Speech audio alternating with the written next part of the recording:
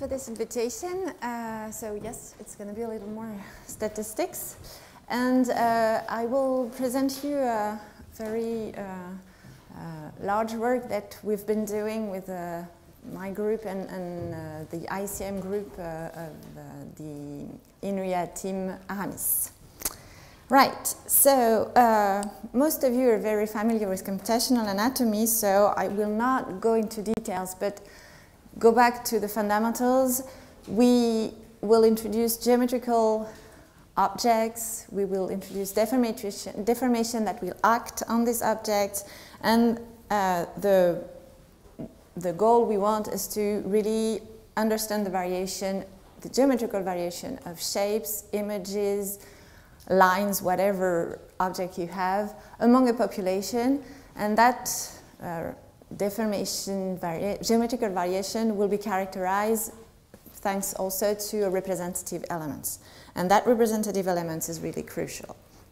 And the next step is also to quantify this geometrical variability so that you can separate populations.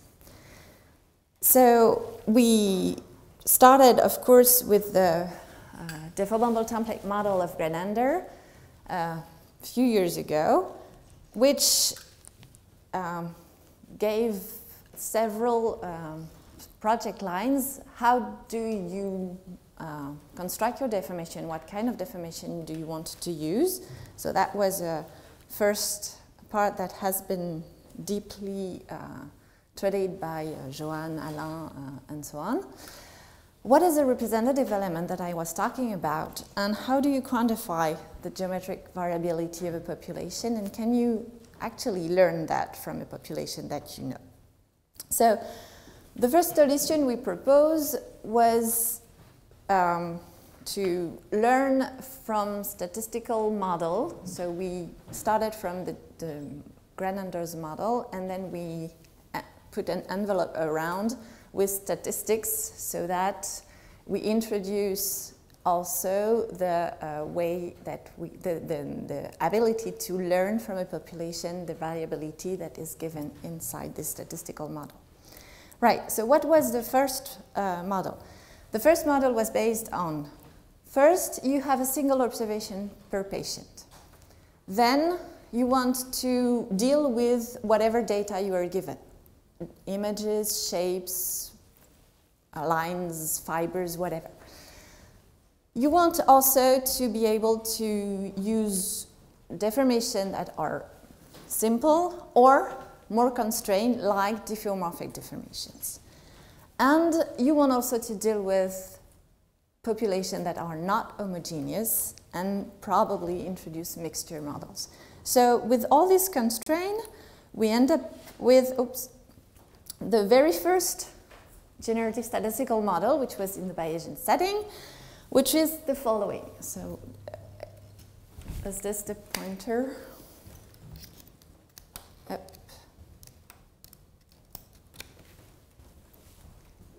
Okay, maybe I can also do that.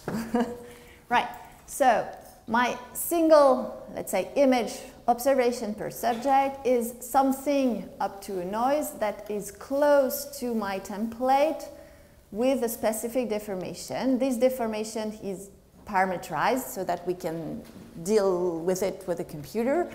And this parameter, this geometric parameter, has also a given probability distribution that we assume to be centered, of course, at the mean element, which would be my template. All deformation should average to 0, but with a full covariance matrix, which will tell us how things are moving together, right? So as I told you, we wanted to deal with many observations, different templates. Ah, ça marche pas ça. Okay. Ah, continuez. Non, ça marche pas. Okay. Bon, je vais le faire à la main. Ah si, okay, good.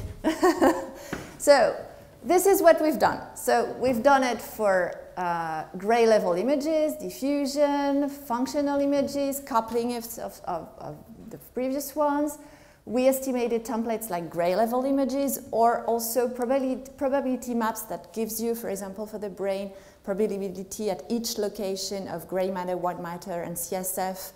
That is important to deal with voxels that are not, which do not have a single tissue in it, which is partial volume effect. We also handled different deformations and heterogeneous population. Great, we were happy, well, almost. We were happy with that, but that was assuming a very strong constraint on the population.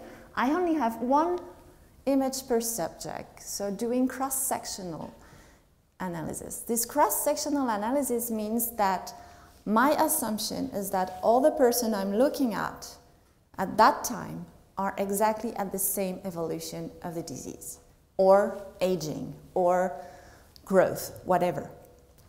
But if you look at Alzheimer's disease that I will talk about in a moment, people at, let's say, 72 are 72, correct? But they may have started the disease 10 years or 15 years before with an other dynamic than some other people that you can have in your data set. What does it mean? It means that when you do this cross-sectional analysis with a single image per patient, you are in the variability accounting for geometrical variability, which is the real geometry of the brain, but also the time variation of the disease that affects also people. So that was not a good idea. So we had to move forward. This is why we started learning the kind of same equivalent things for longitudinal data. So what are longitudinal data? Here I have several observations per subject. Again, I want to handle everything. And what will be my atlas now? It will be the representative trajectory of the disease, of the phenomenon that I'm looking at. And I'm also learning the population variability in space and time. How do we do that? So here is a longitudinal data set, for example. So I have several subjects. Each of them have several here scans. And these are of different numbers per subject and not at the same time either. Okay, so I have, like in real life. So how do you learn a representative trajectory from this kind of data set? If you look at the literature, there are many things that have been done for example, for drug injection, for pharmacological analysis. But the key point was that you have the temporal marker of progression. Example, when the drug has been injected. That is the starting point. Other example could be birth or conceptions for fetal pathology. Right. You have a seed point, time point, that enables you to first register in time, then register in space. When you do that, well, basically it's regression, and if you want to go to the literature, the seminal paper is from Laird and Ware, and they were using linear mixed effect model. Mixed effect model was the model, the kind of model we already used before, so that was a good thing that people were also, for longitudinal data, focusing on those kind of specific models. Right, we do not have this temporal marker. I don't know when the cancers start. I don't know when the Alzheimer's disease starts. So I have to deal with this. And this makes me think that these first temporal, then geometrical regression that I've done cannot be done separately and have to be done at the same time. So I have to learn this spatiotemporal distribution in a single way. And of course, we will have to pay attention to, if I have two images, do they belong to the same trajectory later in time, Or do they belong to two different trajectories? Because there is a difference in shape, right? So we will have to pay attention to this issue. And the next issue is that everything in the literature was vector valued, and we want to deal with manifold value data so that we can do things on shapes, on images, on fibers, on whatever kind of data you're giving me, right? Okay, so what is now our model? This is my manifold. So I assume here I have two patients. This one got 3 scans, this one got 4 in time, right? And what I want to find from these data, hopefully I have more than 2, is this red line that will be my representative trajectory. What hypothesis did we make on this? We said that this representative trajectory is a geodesic on this Riemannian manifold. Why? Easy to parametrize, right? As soon as you have the metric on the manifold, you have your geodesic easily, well, almost. Now, from this geodesic, how do you have the trajectory of a single patient? First, you have this vector vi that is orthogonal to the v0, which codes for the geodesic, that gives you a blue geodesic here that is actually the shooting of the point P0 along, well, in direction vi. This gives you something close to the first green dot. And then what you do, you parallel transport these vi along the geodesic so that at any time j, you get the vector vij, which is the parallel transport of vi at point pij, right? And you do your shooting again, which gives you another approximation of this green dot. This enables you to reconstruct this green line, which is exactly given here, the parallel transport of vi sorry, at time t0, and then you do this curve. So this is one single patient. You have another one with another vi. But as I told you before, people are not sharing the same dynamic. So we also introduce a time reparametrization. This poor guy first started earlier and then moves faster. So this is why what you observe is actually someone running on this green line, but with its own dynamic, right? So the person evolves along here with its own dynamic.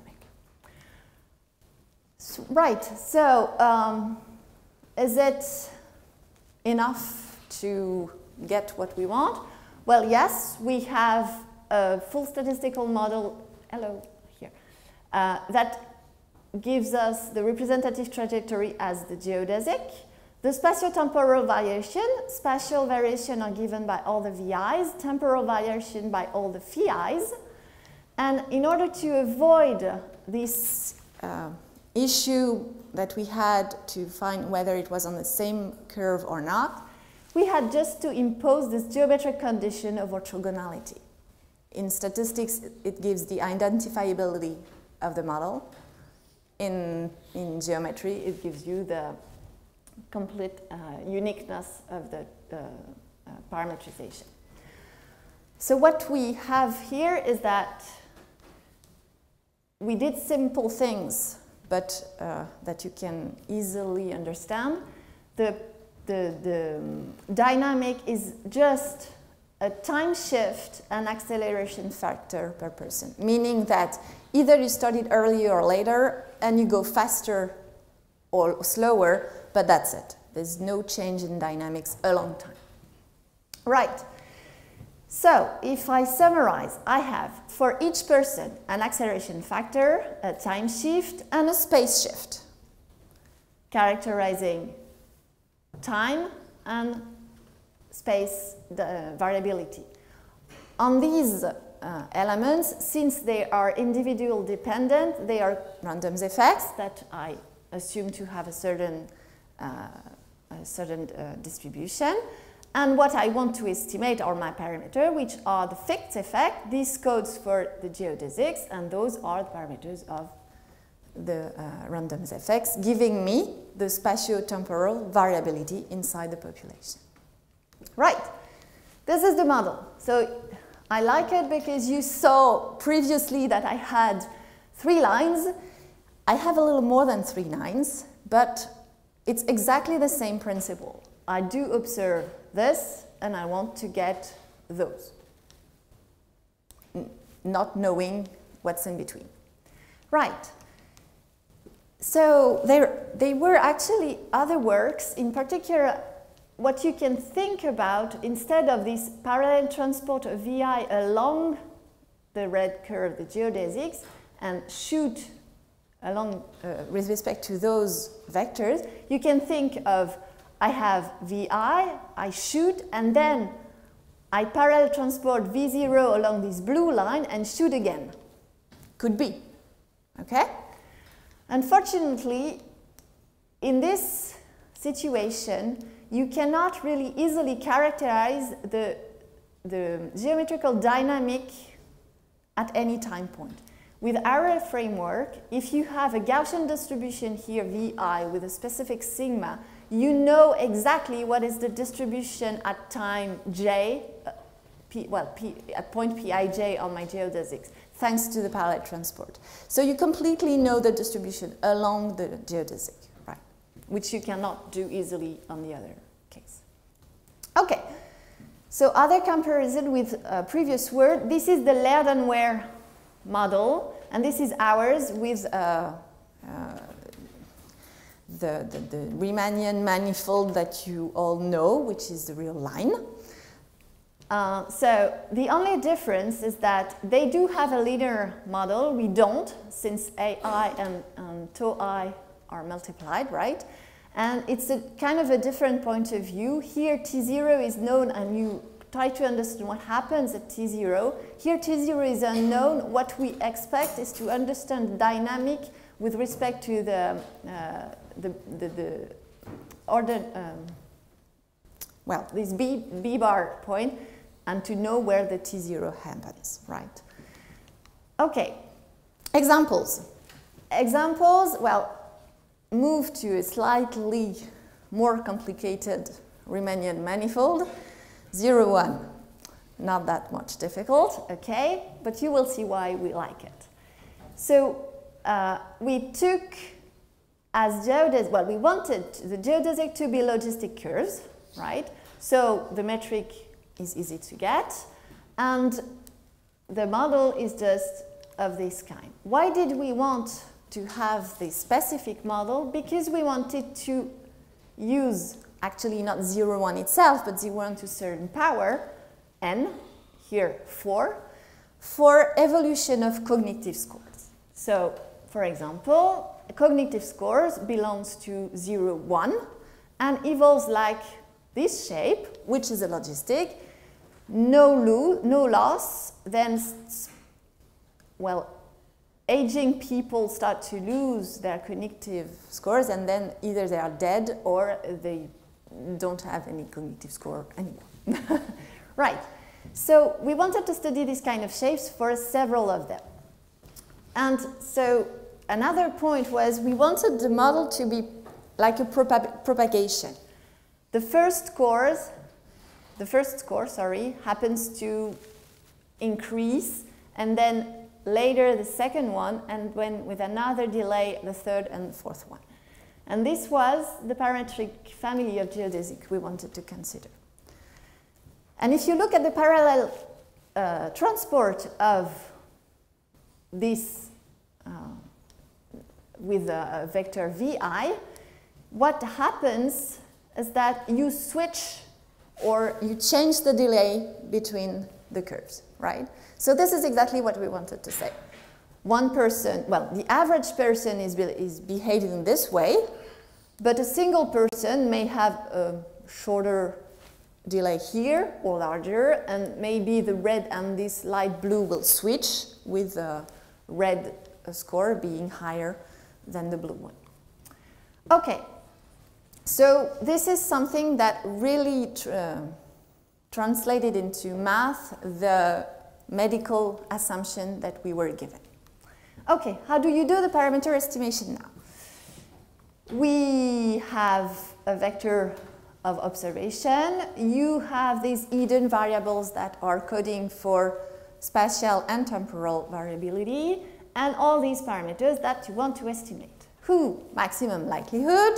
Maximum likelihood, easy, almost, with EM, because you are in a mixed effect model. Your complete likelihood is something that you can characterize thanks to the distribution you draw in your 10 lines of models. The question is here. But if you do the usual EM, I think Gersand already talked about that. If you have a curved exponential family, which is our case, you can compute the update of the parameters, so it's going to be a sequential optimization, just maximizing this quantity, which only involves the expectation of my sufficient statistics x with respect to this conditional distribution. Right, conditional distribution is not easy to compute, so we had to move to something to replace it.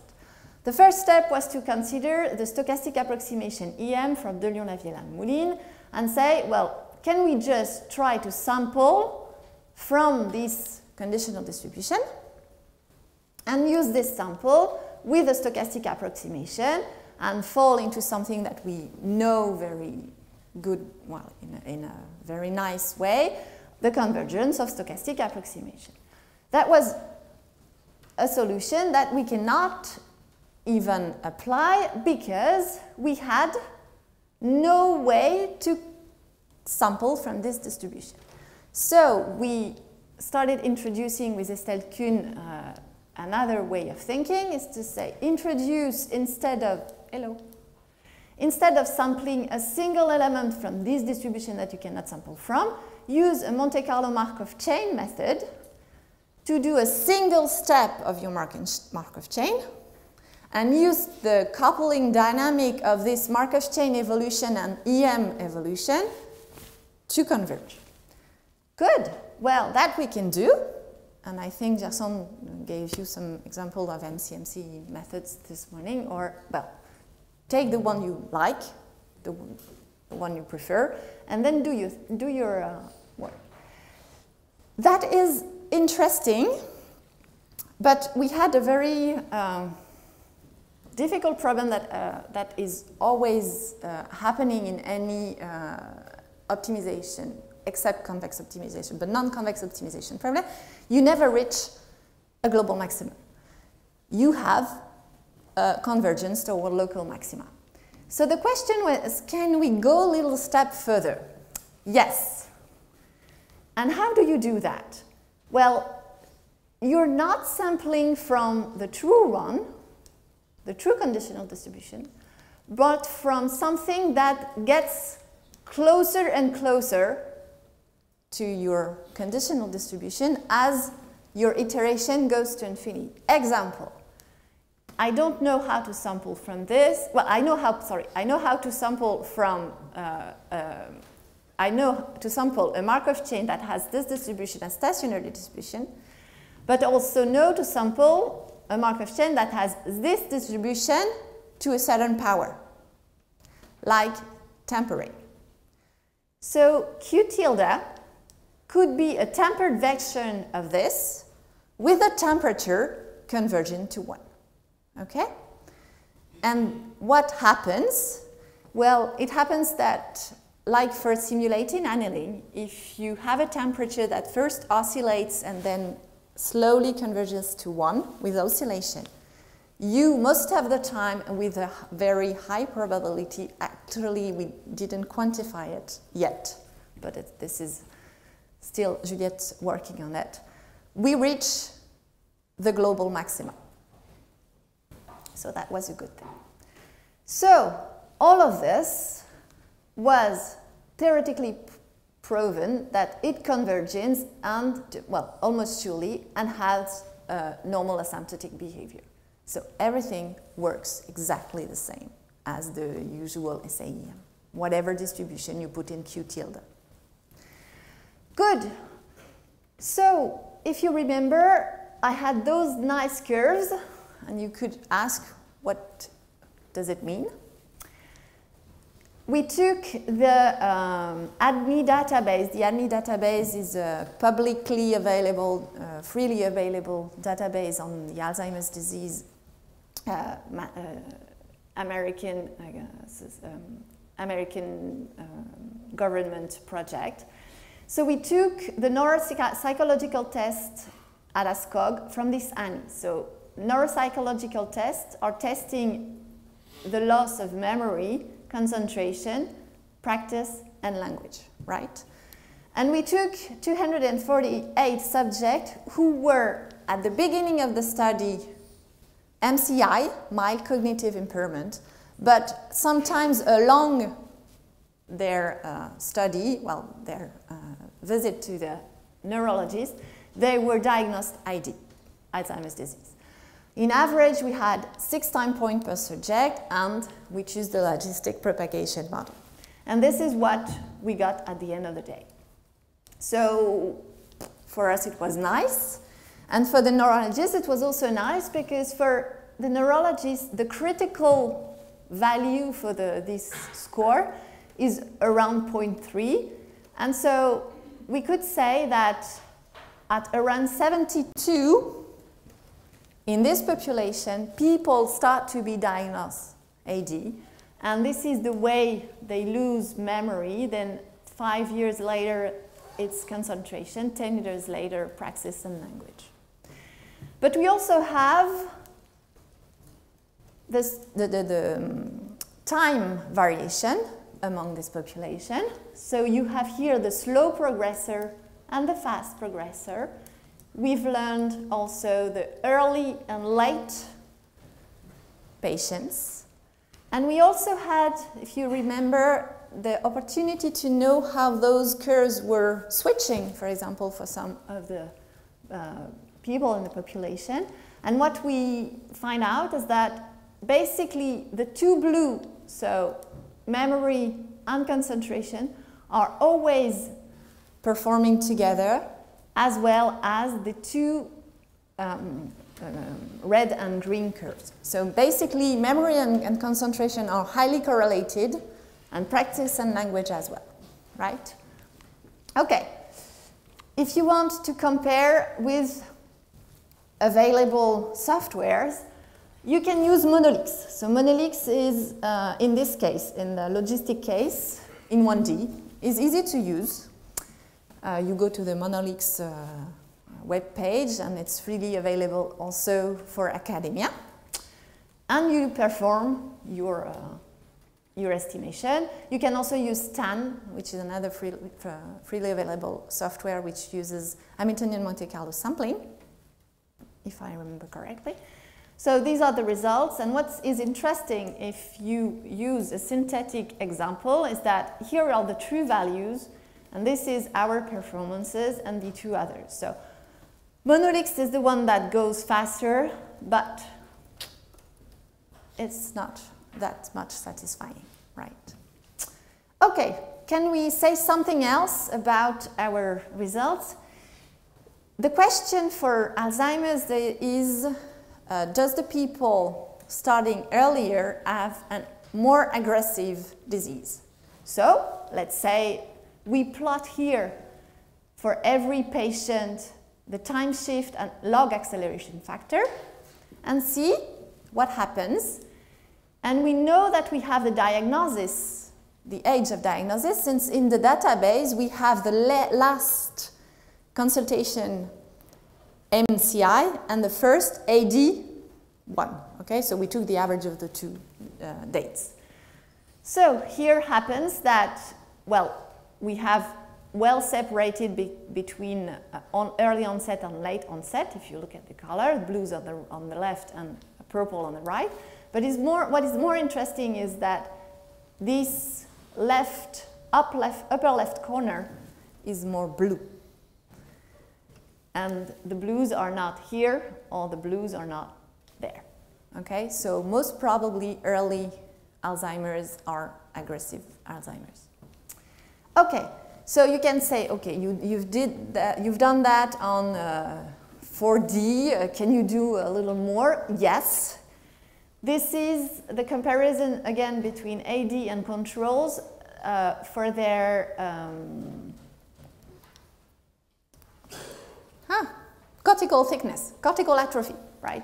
So we estimated the cortical atrophy for every patient, and this is what we end up with to compare the two populations. So what you can see, there is a difference in acceleration between the two, okay, the two average curves, and difference in time shifts as well.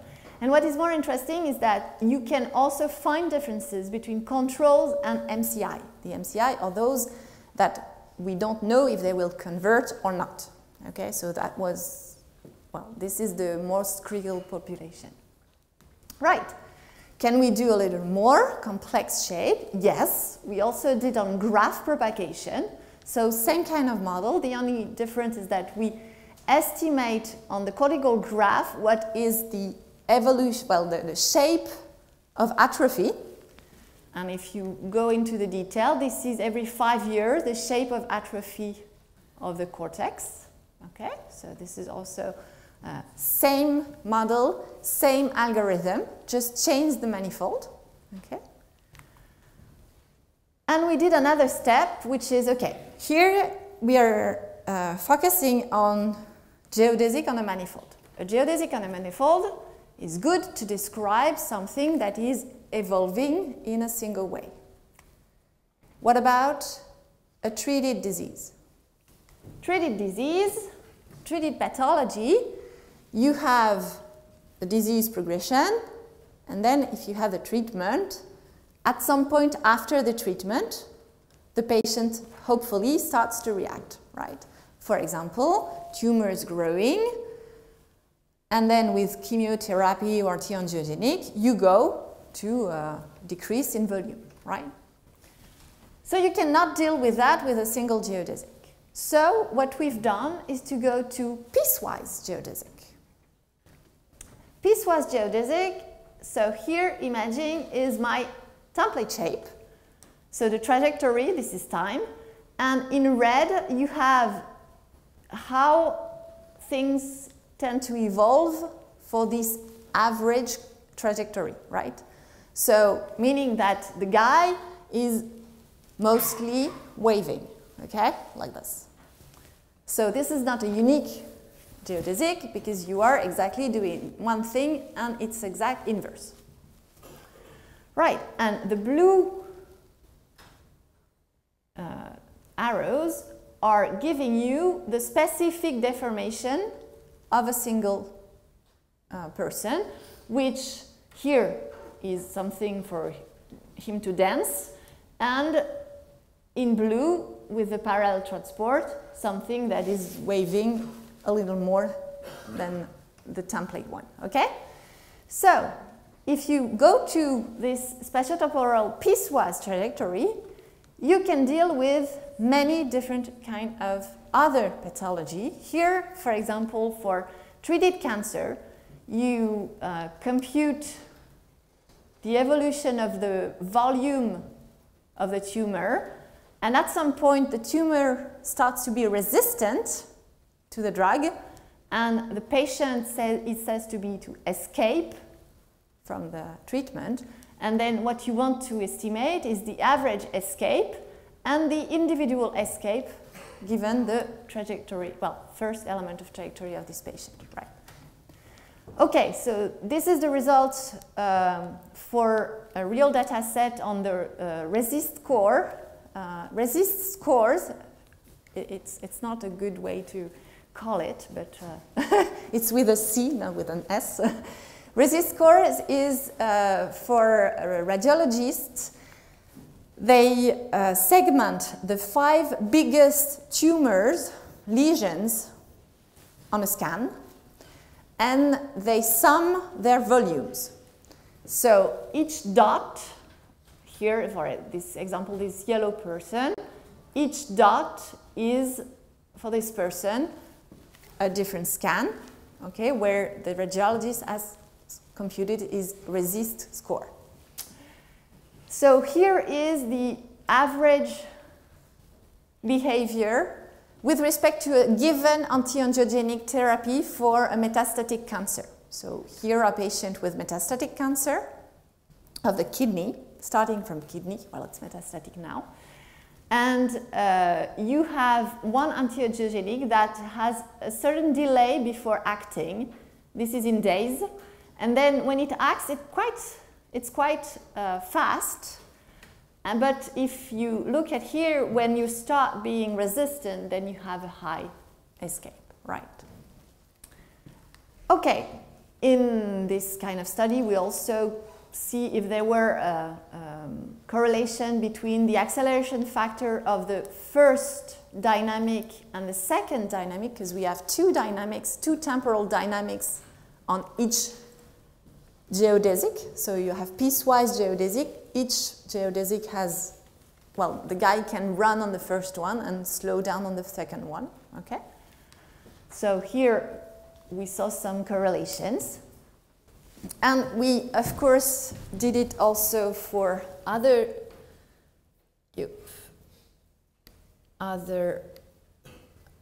can you see something? Yes.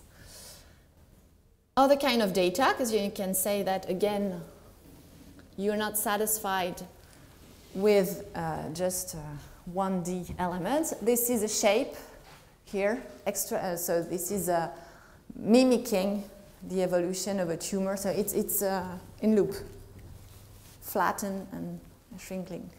Okay, so same thing, it works the same way. Right.